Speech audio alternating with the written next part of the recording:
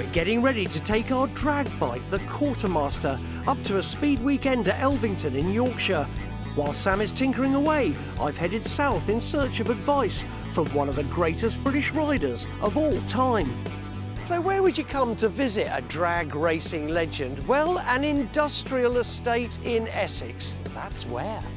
Now, a lot of people have heard of Hagon shocks, but what fewer people realise is that the founder of the company is Alf Hagon, one of the great names of British motorcycling.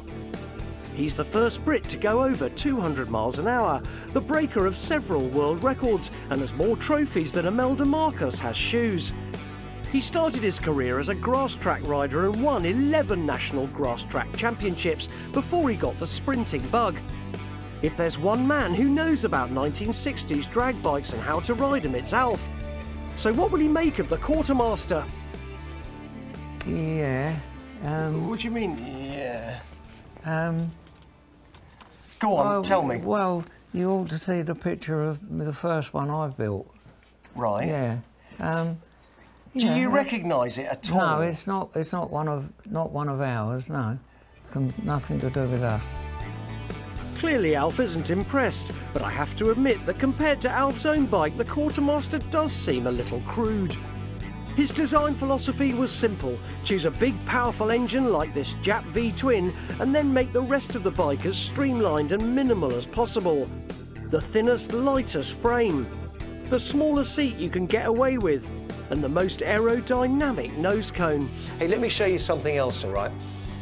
Nowadays, telemetry, laptops, and about 30 people. In Alf's day, small book.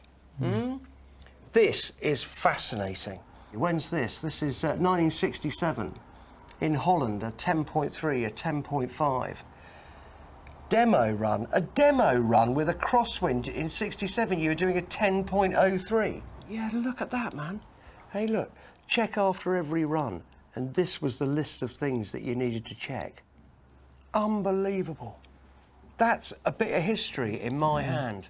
But what tips can he give me for riding my bike? What are you doing?